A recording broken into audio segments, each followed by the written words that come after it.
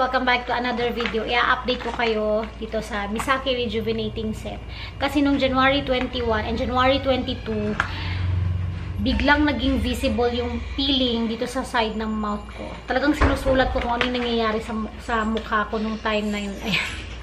January 21, 2020, Tuesday, visible big peeling. Ayun, sinulat ko dyan. Tapos nung January 22, big peeling, lower mouth dito. And side of the mouth. Ilalagay ko yung video dito ng side ng mouth ko kung ano yung klase ng peeling niya. Malalaki siya na yung basta malalaki, hindi siya yung katulad nung mga pinapakita ko na yung parang maliliit lang talaga na hindi mo halos makikita o mapapansin yung pagbabalat ng mukha ko. Pero yung time na yun, no, January 21 and 22, sobrang visible ng peeling dito sa may ano ko, lower mouth and dito. Yan. Dito may peeling akong nakikita pag nilalapit ko yung mukha ko sa salamin. Sobrang, ay yung dot, yung parang ano lang, maliliit lang talaga. Dito may peeling yung dito ko. Maliliit lang. Tapos dito may peeling. Pero hindi talaga siya mahalata pag hindi mo ako tititigan.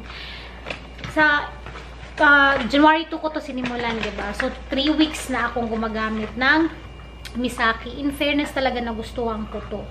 Yung Rejuve niya, Rejuve cream, nagustuhan ko yung Rejuve cream. Isa pa, yung Rejuve cream nila, nakakapagpapil siya. Kasi nung time na hindi ako naglagay ng toner, Rejuve cream lang, yun yung time na kinabukasan, nakita ko may peeling na dito sa lower mouth ko.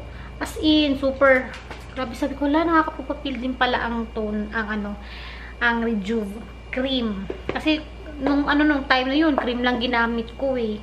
Pag minsan, pag feeling ko na masyadong, may peeling pa konti, hindi ako masyadong naglalagay ng toner. Maglalagay man ako konti-konti, tas dampi-dampi. Tulad nung, pinakita ko sa inyo sa first video ko. Noong una ko to siyang ginawan.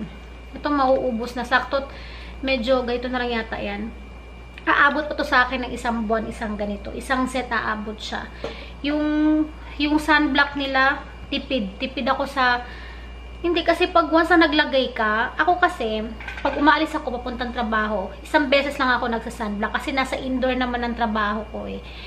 Kaya okay lang sa akin na isang beses lang ako maglagay hanggang mamayang gabi na yung pag-uwi, yun na nakalagay sa mukha ko. Pero kung outdoor ang trabaho mo, every 4 hours or every 3 to 4 hours maglalagay ka ng sunblock cream sa mukha mo, lalo na pag nagre-rejuve ka. Ako hindi, kasi isang beses lang ako naglalagay ng sunblock. Dahil ngayon, gabi na, maglalagay na ako ng toner.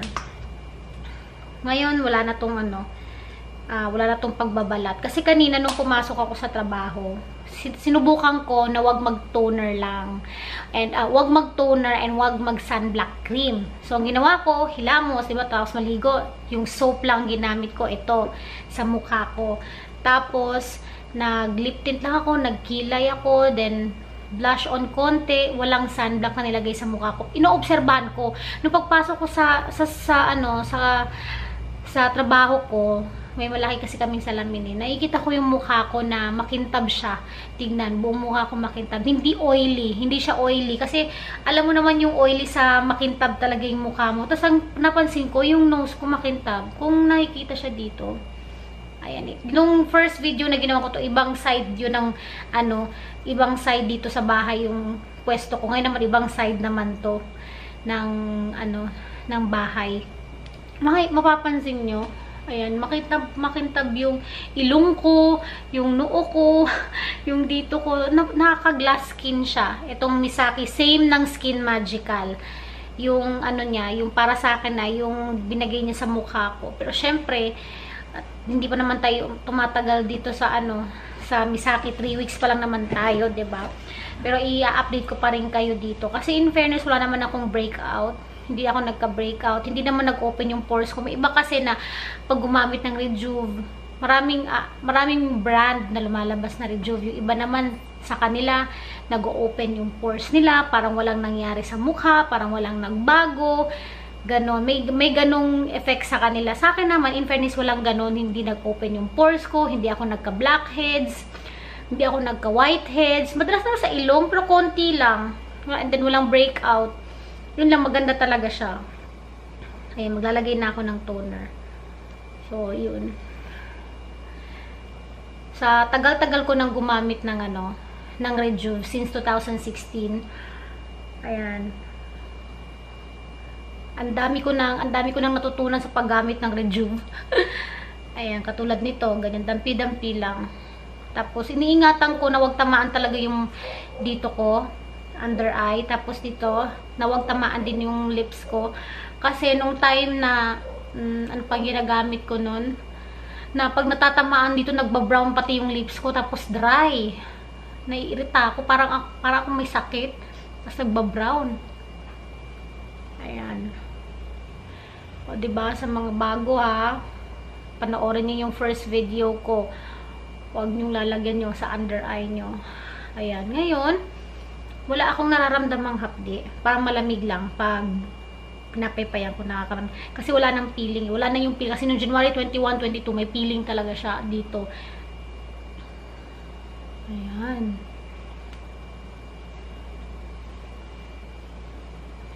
O, diba? Sa likod. Ayan. O, diba? So, ganito yung itsura ng mukha ko. Pag toner lang. Tapos parang feeling ko, banat yung mukha ko. Lalo na pagkatapos maghilamos gamit yung sabon nila. In fairness, maganda talaga yung, yung Misaki, Rejuve.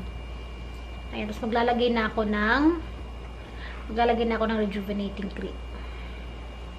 So, ginagawa ko ganyan. Dot. Tingnan mo, nangingintab na naman yung mukha ko, oh. Nangingintab talaga siya. Hindi siya oily. Hindi oily. Iba naman yung oily sa makintab eh. Pero yung mukha ko talaga hindi siya oily. Ayan. Tapos, pag nagsispread, kunwari, nagbabalat na kayo, good luck niyan kasi talagang, mahapdi. Gagawin nyo, huwag nyo na siyang i-ganon. Tap-tap na lang, ganyan. Basta dahan-dahan lang. Kasi mahapdi talaga yan. Normal yan. Pag nagre-rejuve ka, mahapdi. May mga rejuve naman na mild lang. Pero ewan ko lang kung same effect sa mga mas ha. Ayan.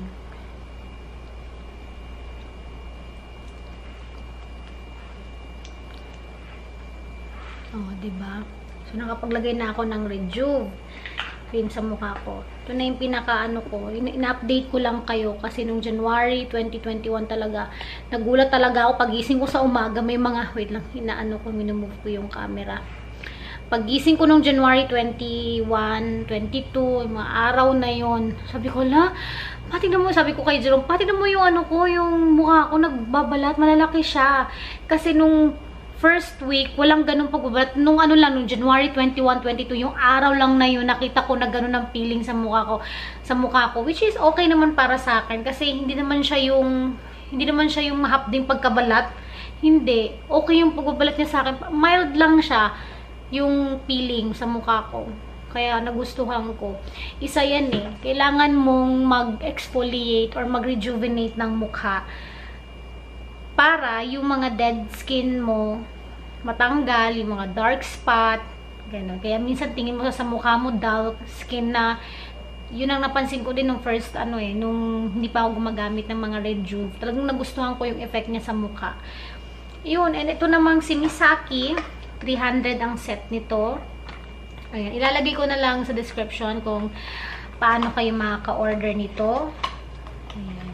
So, yun lang naman yung update ko sa inyo. Yung January 21, 22 na nag-peel yung mukha ko ng malalaki. Kasi talaga, pati ako nagulat ako kasi kung kailan 3 weeks na akong gumagamit ng Misaki, saka siya nag-peel ng gano'n. May mga peeling ng mga first, second week, pero super micro peeling lang talaga. Hindi yung mahalata. Pero yung nose ko, and isa pa, bago ako gumamit ng Misaki, dito sa nose ko dyan, meron akong pimple dyan, tinubuan. Sabi ko, pag ito, natuyo niya, yung pimple ko, so maganda siya, check.